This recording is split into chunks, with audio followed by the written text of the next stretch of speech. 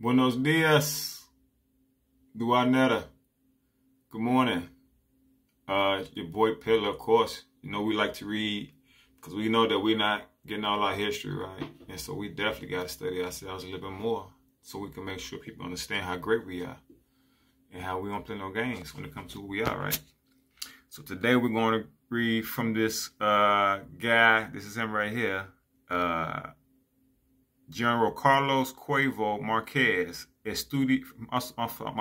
his book Estudios Arqueológicos y Etnográficos, Volume 1, page 272, written in 1920, 100 years ago. All right, so let's see what he says. He's a general, right? If I'm not, he might be related to Vicente Guerrero. I'm not sure. Don't quote me on that. I think it might even be him or this other guy that talk about this same subject. But he says the Artemis of Mexico, the Caracals of Haiti, the Argulas of Catara, the Aravos of Orinoco, the Portuguese and the Matayas of Brazil, the Manabas of Quito, the Chunas of Darien, and the Albinos of Panama are the remains of the Aboriginal African race, out of which later developed what is known as the Red and American race. Perhaps someday, the dense mist that hides the remote past of the New World will be dissipated, and there will be unfolded by science brilliant and unknown horizons, veiled today by darkness as profound as it is mysterious. Okay, so before I translate that, let me show you something. Okay, so when I read that, it made me think about this quote when this guy said, then when we read this guy, Gerwin Kirsch, about ancient Mexico, he said, is there any other spot on earth so completely enwrapped in darkness, so mute in the face of all our questions? How to explain why the urn figures seem to depict an Egyptian sphinx, another bird-headed god Ra, and why the reliefs in the gallery of the dances are partly Assyrian style and partly the portrayal of Negro types? How, whence, why? So he's saying Mexico is also wrapped in darkness, right? But he also said what? I see the portrayal. He says ancient Mexico wrapped in darkness, but he's seeing Negro artifacts, right? So let's go back. Now we just read what dude said about ancient Mexico. Let's go to this guy about ancient Mexico, right? He's saying the Artemis of Mexico. So so let's go back. He said the remains of the African race, right? He said the Artemis of Mexico. So it's people in Mexico that was connected to the Artemis, that's connected to these black folks. The Caracals of Haiti. Now think about the Haiti Revolution and how black people were already in Haiti as the original people there, right? Then you got, he said, the Argals of Catara. Now, I really don't know what Catara is. Y'all got to fill me in on that one. He said the Aravos of the Orinoco. I really don't know what that's at, but that must be in South America. But he's saying these are all black folks, right? And then he says the Portuguese and the Matayas of Brazil.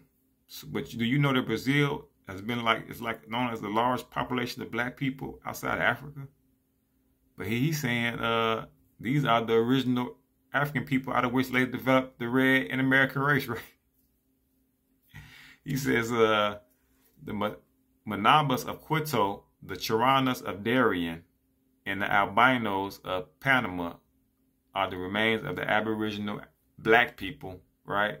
Moor people, African people, Negro people, which is us black folks, race out of which developed later what is known as the Red and American race.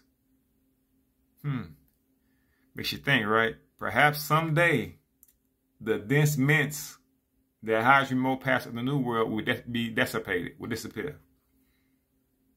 But ask yourself, who do you think it affects the most when he talks about the mist dense, and then he talks about the remains of the original race, black people race, which is known as the Red or American race.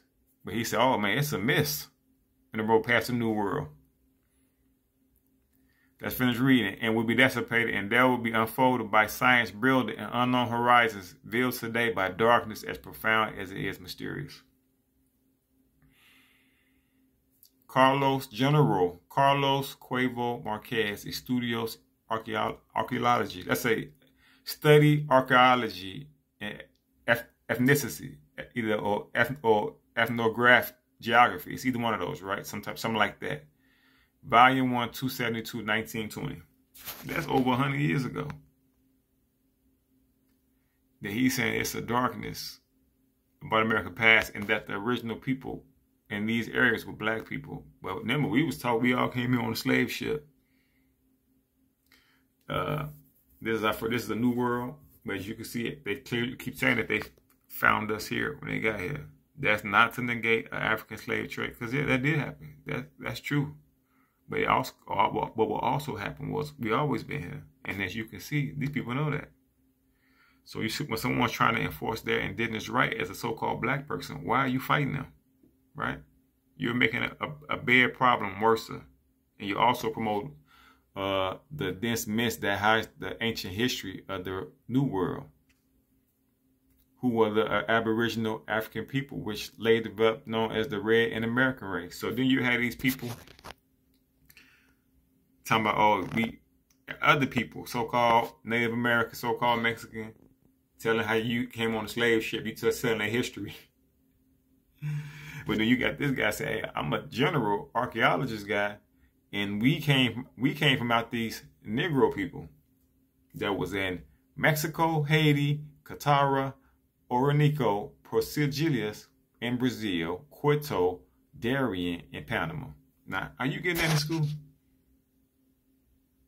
Because you can't get that in school, right? Because you're on a plantation. It's your boy Pillar, man. I love y'all. You keep on studying yourself, and I guarantee you're going to find a way to win. Because you are great. You will always be great. I'm going to talk to y'all later. Peace. Okay, it's your boy Pillar. I'm going to pop back in, holler at you. We're going to be right back in ancient America, because we fighting against evil. Let's be real. You have somebody's history and teach them that history started with slavery and that they never was American.